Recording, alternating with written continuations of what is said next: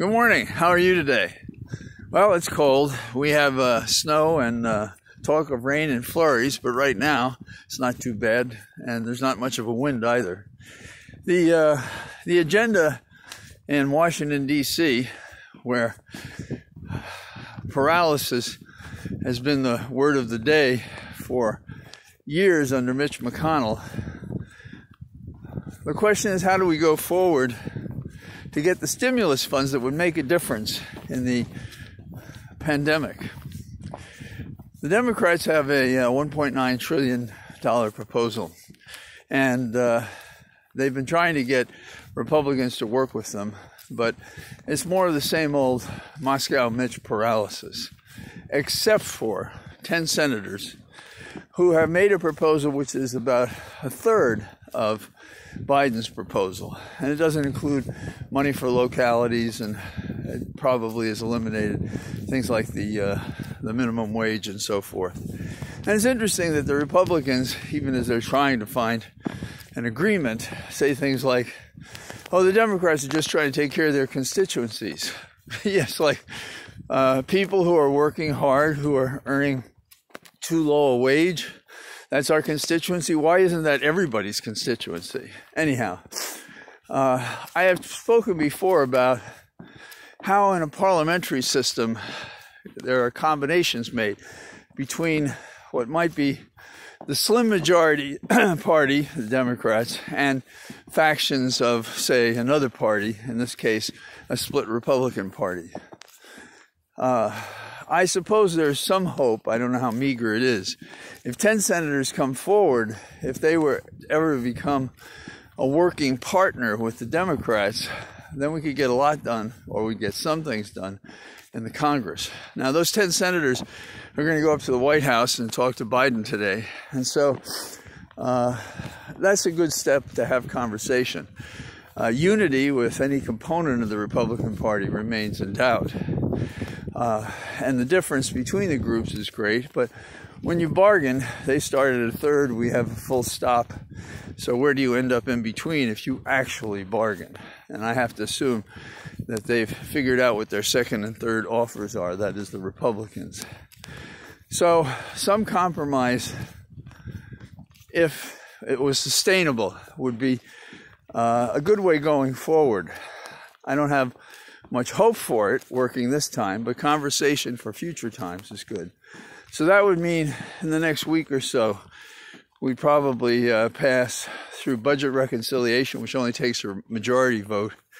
And we would be dealing for the first time with a Democratic item that they carried from beginning to end. And that's, well, it's exciting in the sense that people are hurting, and this will help. The second thing, of course, is the impeachment of he whom we would rather forget about, Trump. And he apparently couldn't get the lawyers he had lined up to agree that his defense should be he won the election, which is bizarre because I guess you could say I won the election, but it's the insurrection, fella. That's the problem here. People died.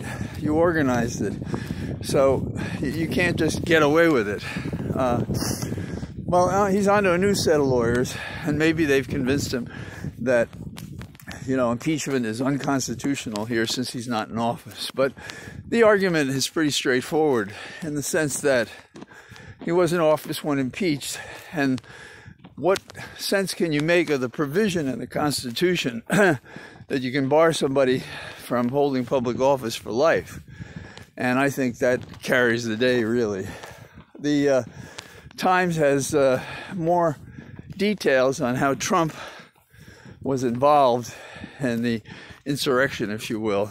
And I expect that the managers, by the time they start this shindig on February the 9th, will have in order even more evidence. So while I was against delay, and some of you thought a little bit of delay and we'll get more evidence are going to be proven true, it does happen in every investigation. Of course, at the beginning, you would think this was a no-brainer. Convict him, punish him, and push back, therefore, on insurrectionists across the country. Now, as I talk to you, there are 28 states that have bills to clamp down on elections, meaning to make it harder to vote.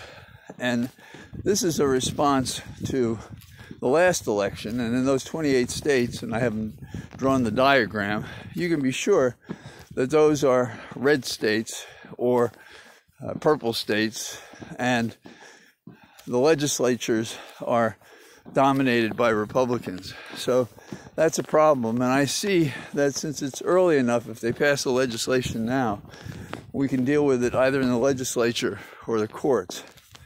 But we're growing an autocracy in the Republican Party, which is splitting the Republican Party and will divide the nation as to what's fair and right. And to have spent all these years in the history of America and to still be fighting over voting rights, that's a shame and a disgrace. Also, how we appear to the world is important, because Trump had a miserable time with other nations, and Biden hopes to have a conference, a world conference that he hopes to head. But we have to clean up our act a little bit, meaning get rid of the remnants in policy and otherwise of the Trump presidency. So that's my thinking for the day, and I'm glad it's not icy rain and snow and wind right now, but it will be. I'm walking on kind of a flat road, so I think it's pretty safe.